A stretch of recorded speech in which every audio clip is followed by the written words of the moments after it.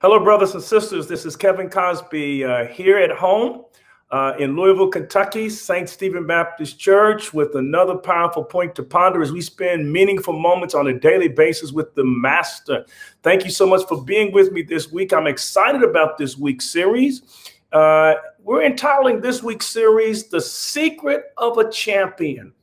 The Secret of a Champion. God is not called us to be chumps. God has called us to be champions. And in your own way, you can be a champion.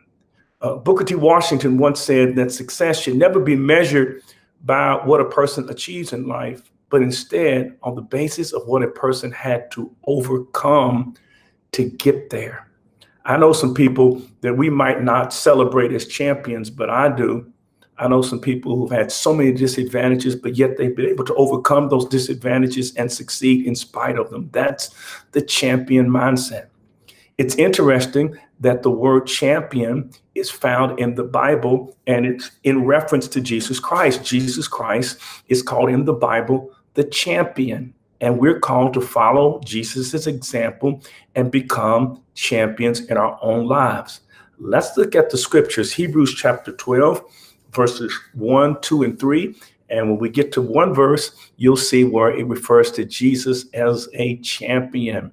It says, Hebrews 12:1, therefore, since we are surrounded by such a huge crowd of witnesses to the life of faith, let us strip off every weight that slows us down, especially the sin that so easily trips us up.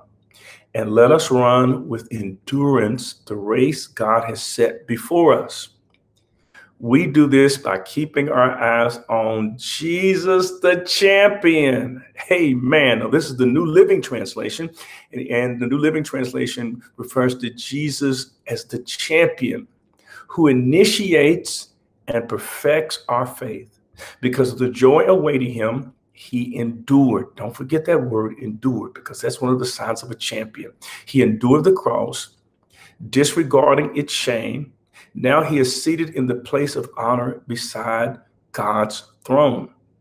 Amen. Verse 3, think of all the hostility he endured from sinful people, then you won't become weary and give up.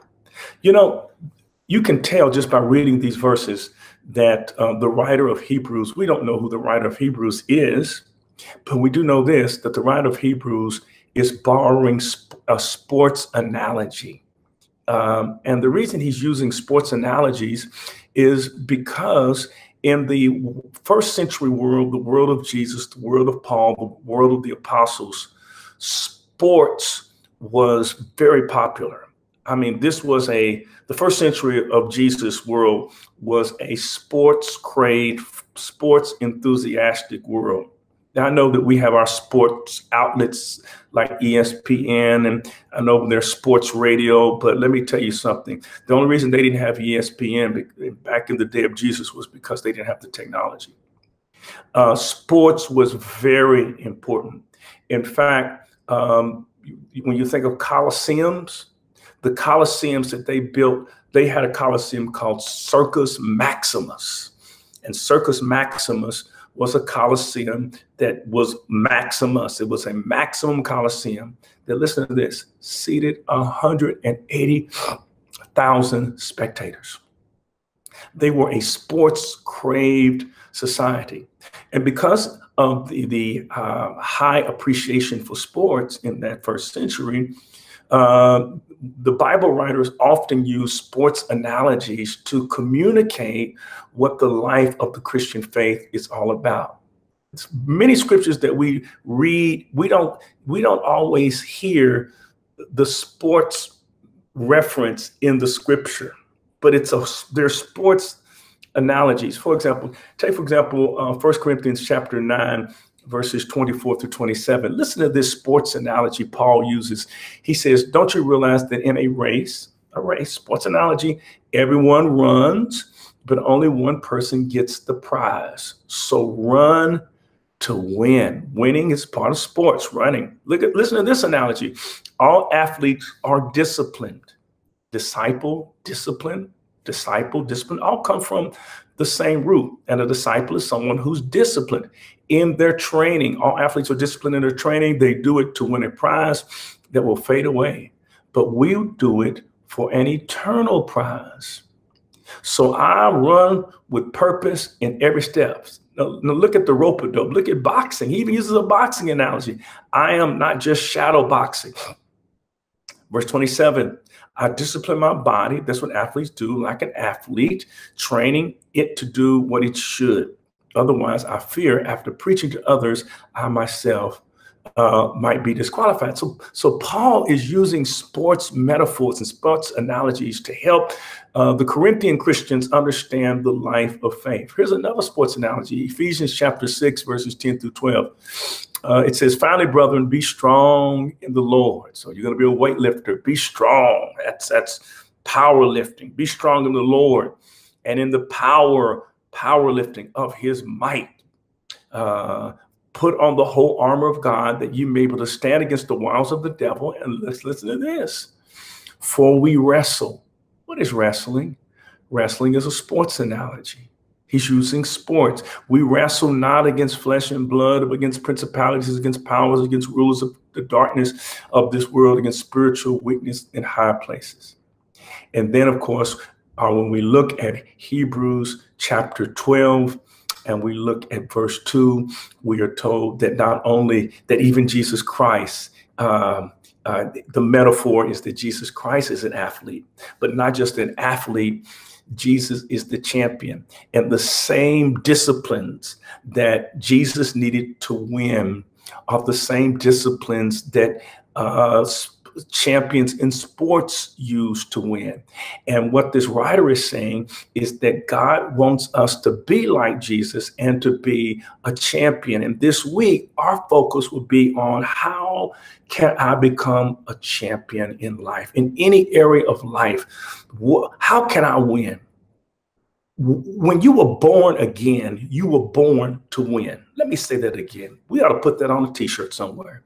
When I was born again, I was born to win. All these analogies about sports, you keep reading the word win. God wants you to win. God wants you to win. God wants you to be a champion. And being a champion is not about being better than the next person from the Christian perspective, but it's being the best version of yourself, fulfilling the purpose God has for your life. Now, very quickly, here are some characteristics of a champion. 7 characteristics. I want you to write them down. And I want you to ask yourself, is my life in alignment with these 7 characteristics of a champion? Characteristic number 1, champion's dream. Champion's dream. Right now, we're in the midst of the NBA finals, or the NBA championship. We haven't got to the finals yet. But each one of the teams that are in the NBA champions, they are dreaming of being the preeminent team in the NBA. And listen, champions dream. When's the last time you had a dream of a better self, of your better self? Not just what you're doing now, not just that which is easy, but that which you've always wanted to do, but you just have not had the champion mentality. Dream big, no dream too extreme with God. Secondly, here's a second characteristic of a champion. Champions are fired up. Champions get excited. You can't be a champion if you don't get fired up, get pumped up and say, I'm going to do this. For example, you might want to be a champion when it comes to losing weight. I don't know. I'm just using this as an analogy. Where you have to, first of all, dream of, okay, I'm going to lose 20 pounds. And then you got to get fired up. You got to get fired up. You got to get your passion back. Champions dream. Champions get fired up. 3, champions bounce back. You will have some setbacks, but a failure is not when you fall down. Failure is when you refuse to stay, to get back up.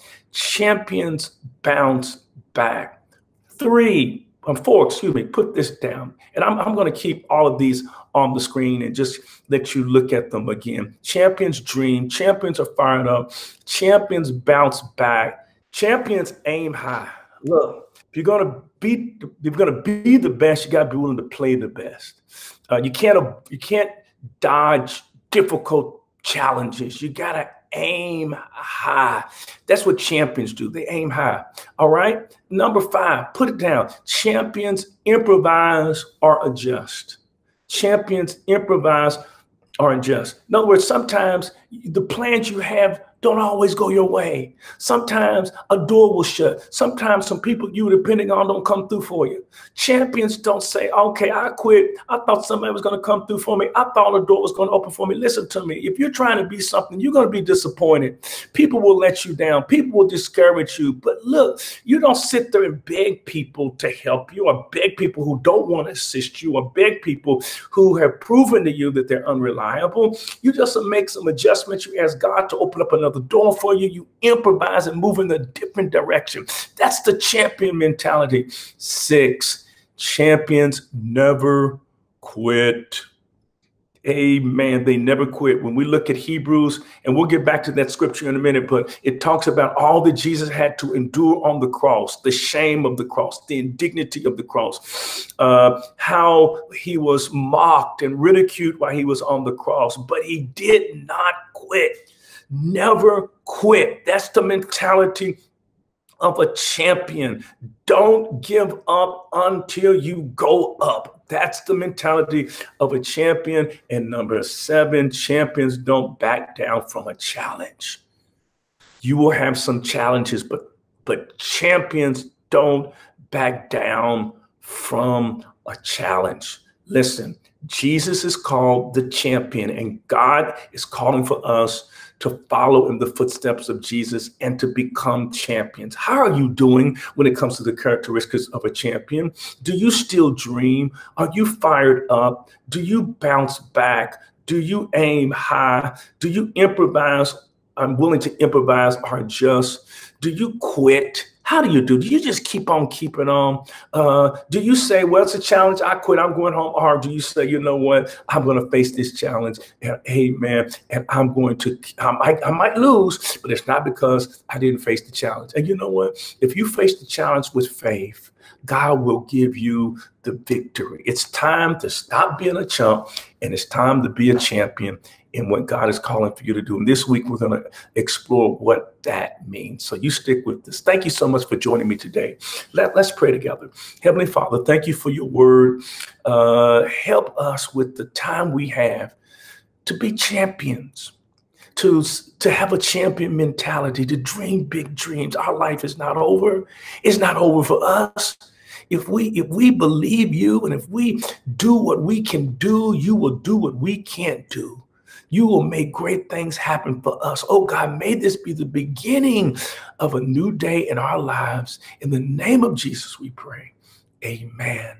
God bless you. Thank you for joining me today with another powerful point to ponder. Look, if you don't have a church home, everybody needs a church home. Champions don't do it by themselves. Champions have other people who are helping them. So I want you to contact us here at St. Stephen Church. Email us, newstart@ssclive.org. We will get back with you. Again, thank you for being with me, and I hope that you have a blessed day. The rest of the day, you champion you. And until we meet again, don't forget, we're still in COVID-19. So don't forget to stay safe, stay sane, and never forget that God is still in control. God bless you. I'll see you tomorrow.